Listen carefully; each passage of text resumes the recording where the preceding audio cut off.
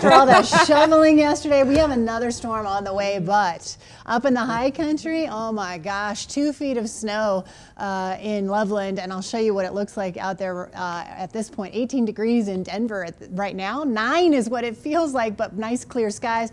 Still snowing up at Loveland Ski Area. They had 2 feet in 24 hours. St. Mary's Glacier had over 3 feet in 24 hours. Significant snow here for the high country. That's why we have avalanche warnings in effect for our northern and central mountains. Temperatures in the 20s to start. We'll be in the 40s for the afternoon, so a warm day for us as compared to yesterday.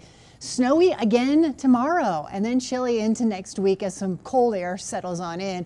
16 degrees in Commerce City right now, 13 in Denver. We also have teens off to the north toward Greeley and Fort Collins, down to the south 20s, Parker, Castle Rock, Highlands Ranch.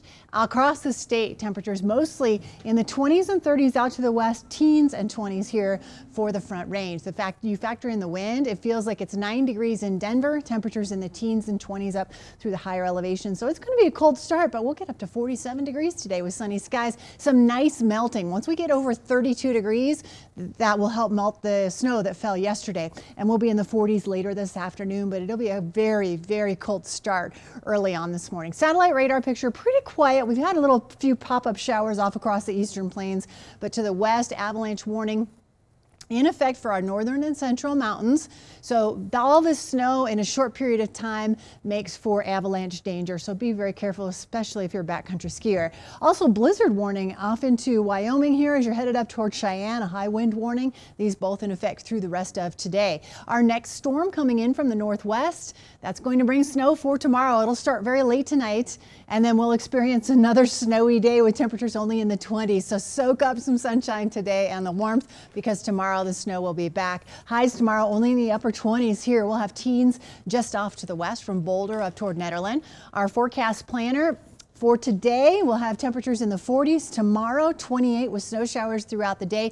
And then Monday, some scattered snow into the evening with a high of only 34 degrees. This is our futurecast as we go through Sunday. It looks like we'll continue to hang on to that all day long. Even into the evening, it starts to push off to the west a little more once we get into Sunday night. But we are expecting between 2 and 5 inches of snowfall here for the Front Range. Higher amounts off to the west into the foothills and the mountains. So 47 degrees today. First alert action day tomorrow for about 2 to 4 inches of snow here in Denver. Temperatures in the 30s for the beginning of the week, and then we'll have 30s and 40s through next week.